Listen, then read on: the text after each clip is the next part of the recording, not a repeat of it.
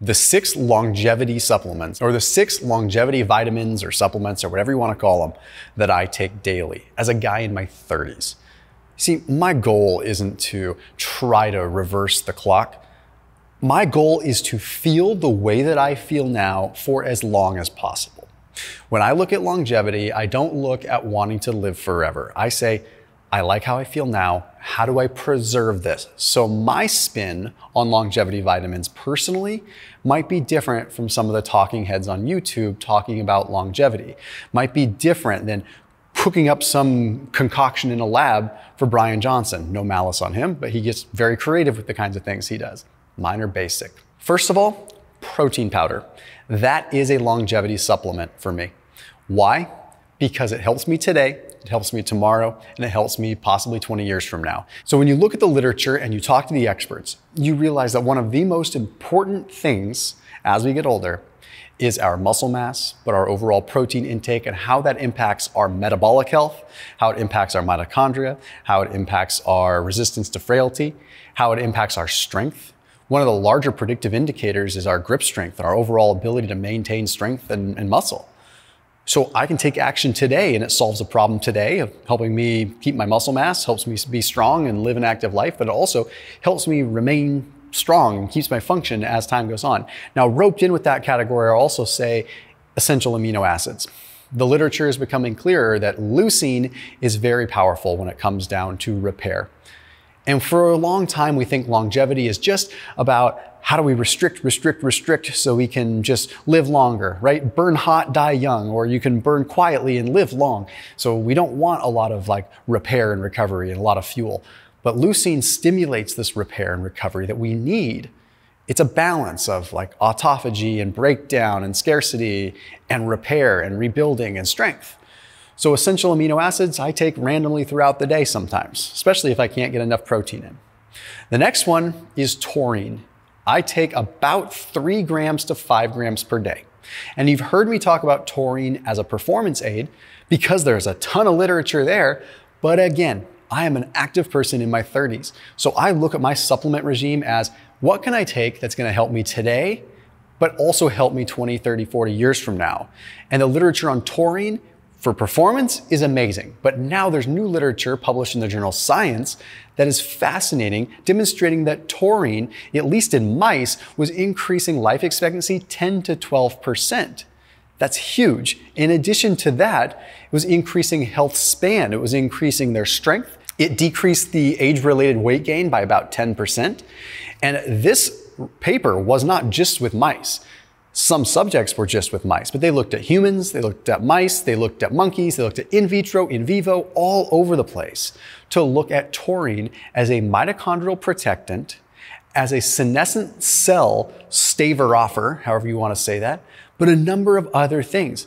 Mainly, it's a powerful antioxidant that is helping prevent our body from having these catastrophic sort of oxidative stress occurring in abundance. So if you're active, it's especially important because it can preserve that and it helps protect you from some of the damage that can occur as a result of that. So taurine is a huge one in my book. Next up is NMN, nicotinamide mononucleotide. Now, I've talked about this before, but I started taking it maybe 3 years ago and I still take it daily.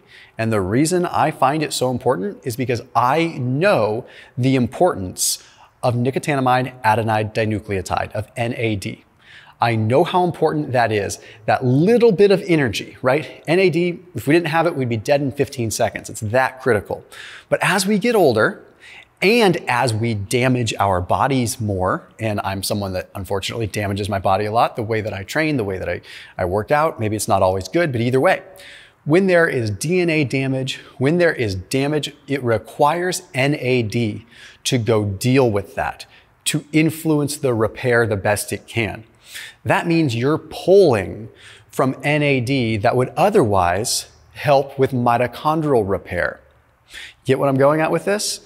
So our mitochondria is our energy powerhouse. If that starts to get weaker and gets decrepit and dysfunctional and damaged, so does our metabolic health. So does our health span. So does potentially our lifespan. But if we can maintain sort of the foot that sort of pushes the gas pedal to help repair of that, then we can have that for a longer period of time. So for me, making sure that I have a precursor for NAD rather than just taking NAD supplements that break down, or even NAD infusions via an IV that are crazy expensive and really don't give you much more than a temporary lift, it just makes a lot of sense. Protect myself from the damage now so that my body can take care of the mitochondria for later. I put a link down below for the NMN that I use. There's a few companies, just a small handful of companies that create them. And the link that I put down below is for Verso. That's a 15% off discount link.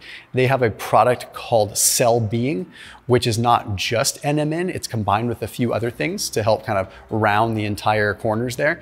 Now also has trans resveratrol, which is the bioavailable form of resveratrol, which helps NMN do its job a little bit better. Verso also cold stores all of this product, so that means it's going to have a little bit more of a shelf life.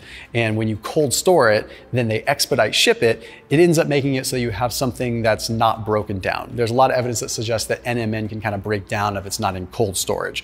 I do recommend, especially if you're an active person, that you start taking it at a younger age and just continue to take it regularly. I noticed it after, I don't know, a couple of weeks. I just noticed more clean, clear energy, but it's one of those things that you may not notice for a longer period of time, which is hard because then it feels like an insurance policy on your body.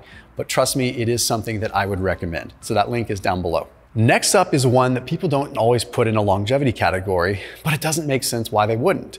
It's coenzyme Q10, CoQ10.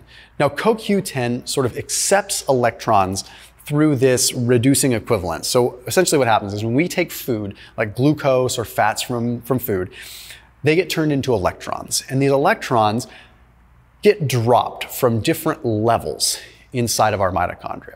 And when they drop from these different levels, they create little explosions. Each time it drops. Okay, it's like dropping a bowling ball from a floor. Okay, you drop it to the next floor, boom. Drop it to the next floor, boom.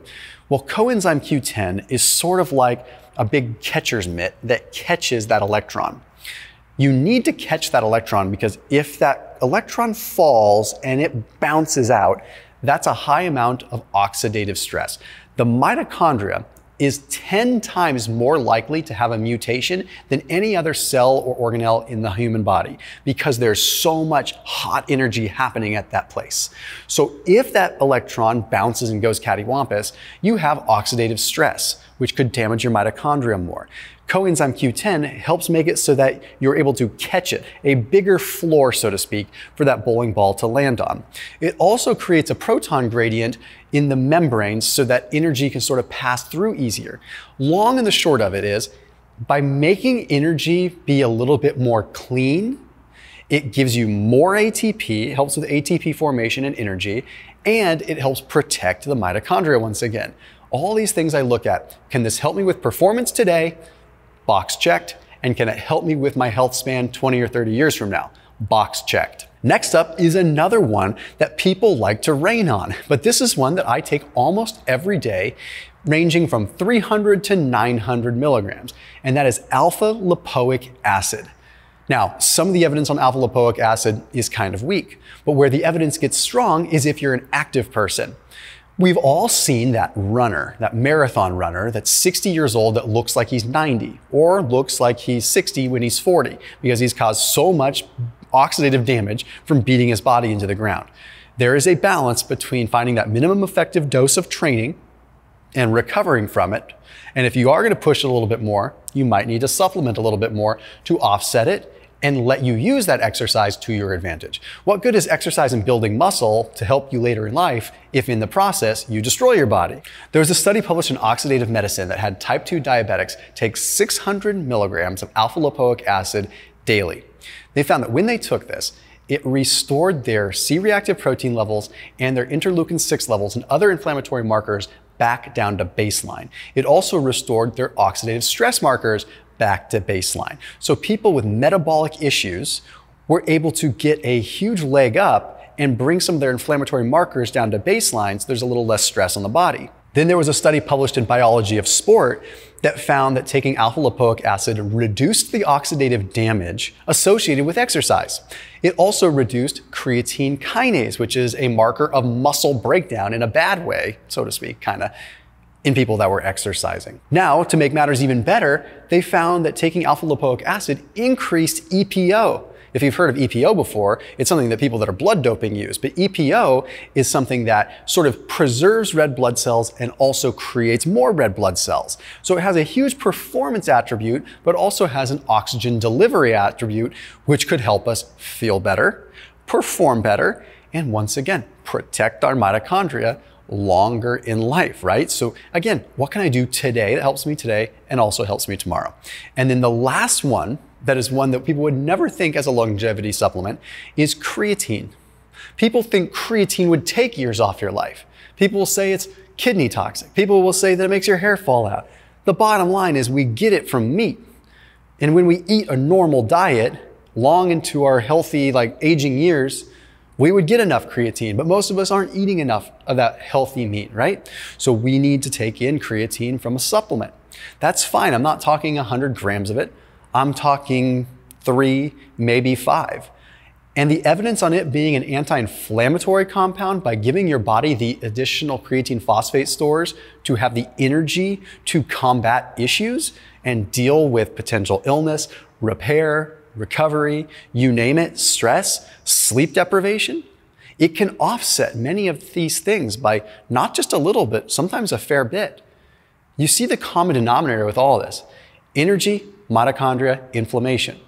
These are the 6 supplements that I think play a role with that. And if I had to add a 7th, it would be cod liver oil or at least vitamin D, since vitamin D seems to play a role, but cod liver oil contains omega-3s, vitamin D, and vitamin A. But I've done enough videos on that.